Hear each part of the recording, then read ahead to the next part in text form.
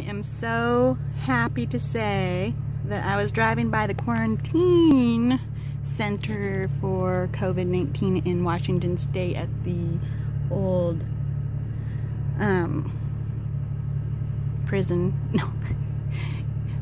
juvenile detention center, and it's all cleared out. They're clearing it out. Look at this. It looks like they used to have, they used to have a bathroom out here for a officer that would just sit out here, and that went away, or at least he wasn't sitting out here every day like he had used to be.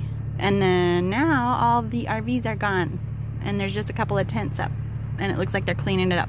Yay! So I had to give you all that update that, you know, that's cool, because it was kind of creepy to have right down the road from me in this place that they just added barbed wire to the top of the fences. I mean, that was kind of nice, you know.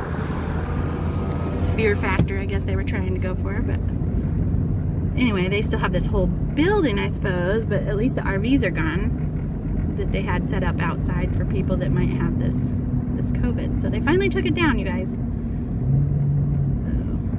here it is, Maple Lane Detention Center. Had a bunch of RVs on the left-hand corner, and now they are all cleared out. There's only a couple of little tents set up, so it looks like that they probably are still taking down, but the RVs are gone and the officer is gone.